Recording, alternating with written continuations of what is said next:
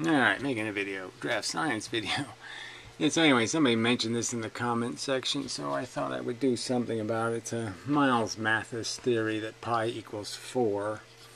And this guy's done an experiment to illustrate the truth. Ugh. And it's just so bad.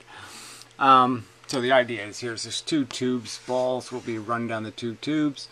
So this one has the length of what's going to be called pi, and then this one is allowed to be longer to the end.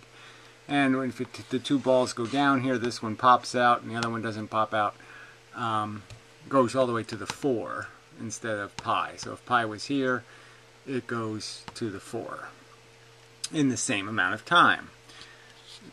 I mean, there's lots of obvious stuff, but I think I'll add some value okay, to this explanation. I mean, the most obvious thing would be is you could just recognize that this tube has a lot less friction because there will be no centrifugal forces that will be pushing the ball into the surface and creating more friction. Obviously, friction is friction. You can't say more friction makes the ball go faster. That would be retarded. Now, the appearance of speed is a different thing than the actual speed. And clearly, friction is friction. You just can't get around it. Friction is friction. It's always negative. It's not positive. You don't have positive friction. You just don't. So yes, this ball from here to here goes slower. And then if this tube continued, then the ball would regain its regular speed when it was out of the friction. You know, but it's not going to do it while it's in the circle, while it's tethered, let's call it. So what I would add to this, though, is that the mechanism is kind of like you can think of gravity. Now, if this was a gravitational orbit, you could understand that there's a force of gravity, I would say, pushing force. And it's the pushing force that's combining with the velocity that wants to go one way, and there's a velocity being added in another direction. So it's a combination of velocities that turn. So it's not a frictional component. It's an acceleration. That's why we call it accelerating towards Earth. You don't, even though in the same sense it's a confinement. It's a confinement with an acceleration because the force is being added to create the new vector. In this case, there is no force pushing it in, so there's no adding to the velocity of the ball. There's actually the exact opposite has to happen. The momentum of the ball is the only momentum in the equation. This is dead. This has no energy. So unlike gravity, gravity has energy. Gravity accelerates things. In this circumstance, there's no source of energy. The ball is the only source. Gravity can't provide energy. So there can be no addition to the velocity. It has to be a subtraction. So obviously, whatever motion it makes off its trajectory, so off its straight line trajectory, it can't be an additive motion. It can't be an acceleration. It has to be a deceleration. So the change is happening by taking away speed from the ball. The ball has the, again, just think about it. There's no, if I was to take everything out of here, you could look at that loop and you say there's no energy in the loop. The loop can't apply energy to the ball. It can only take it away. And so this has to slow it down because of the change in its vector. So even if you take friction out of the equation, you'd still have the same problem. So I don't have to use friction as an explanation. What I'm stating is the explanation lies in the fact that the momentum of the ball is going to be changed. And any change in its momentum, if it's not an active force applying the change, and instead it's matter, a container, a string, a spoke on a wheel, if I swing something around on a string, whatever the mechanism that I'm forcing a change in momentum with, if I'm using matter to do it, I'm not giving the thing extra momentum. I'm forcing it to degrade its speed, to change its speed. So by my theory, as I've explained, it's the dancing argument, almost like time dilation. If you're going to change the vector or the pointing vector of the momentum, you're going to have to do it by applying force. And the only place to get the force is from the actual momentum of the thing itself. So you have to take away a component of its vertical speed, let's call it, its straight line speed. You have to take a component of that and apply it to the new direction. So you have to reduce it to turn it. And it's not force plus force.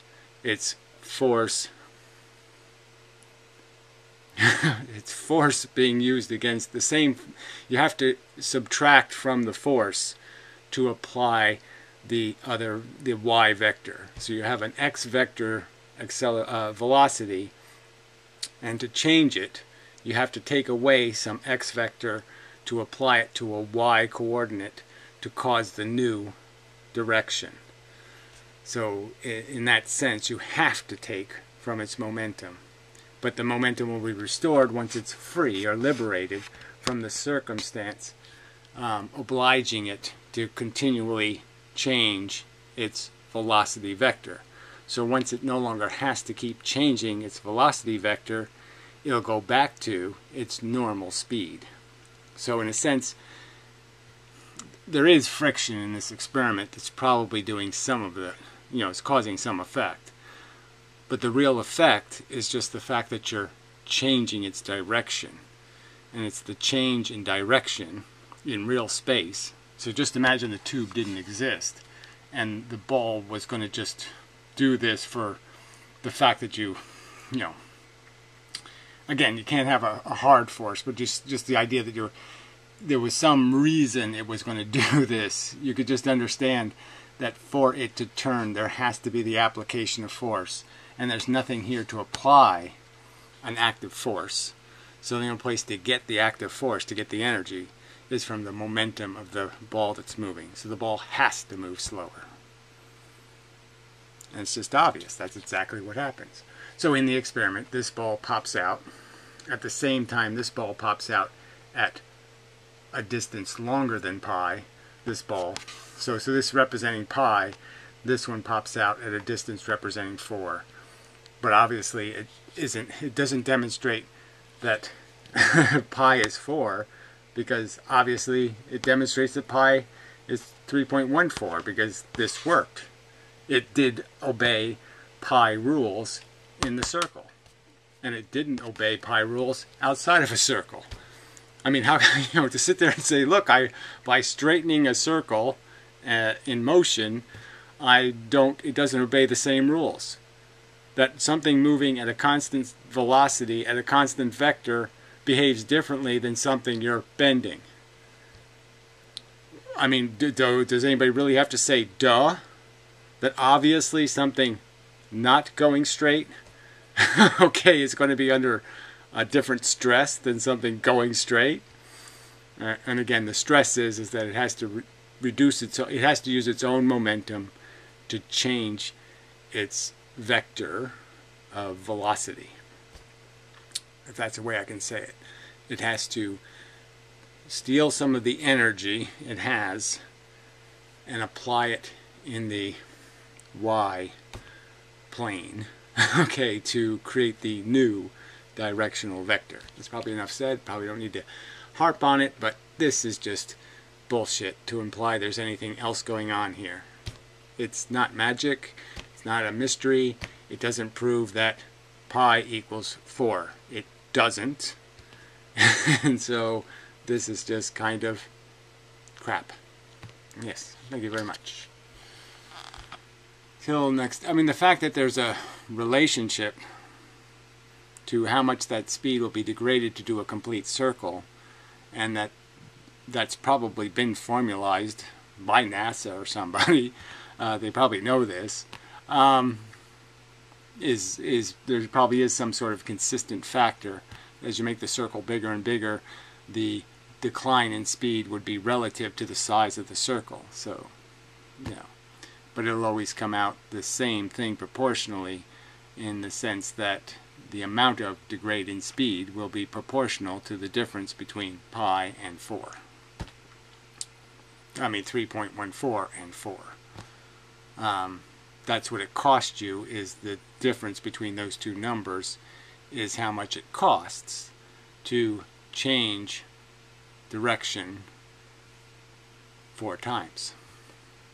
Technically. If you just think of this as a square, you could sort of just think that it has to change its direction at least 4 times.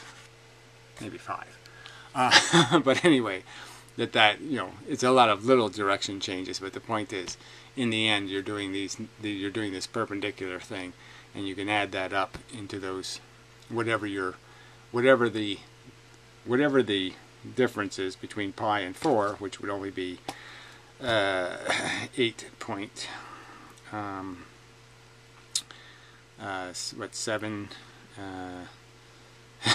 yeah, 1 4, so that would be 6. If I add 1 4, that's 8 7 8 9. Yeah, I need one more, so it would be 8 6. Anyway, it doesn't really matter. Yeah, 0.86. So divide that by 4, and then you have an interesting number, right? So let's divide that by 4, and that will give us 2.1 2? No, 5. 2.15. So that might be the more important number. Might be. Well, I'm not going to worry about that. Anyway, I think I've made a valid enough point that there's no energy creating the conversion in momentum, so the energy must come from the thing moving. And that's where it comes from. It has to slow down because it has to use its own energy to change its direction. Unlike gravity, which is adding energy. Okay, till next time, such.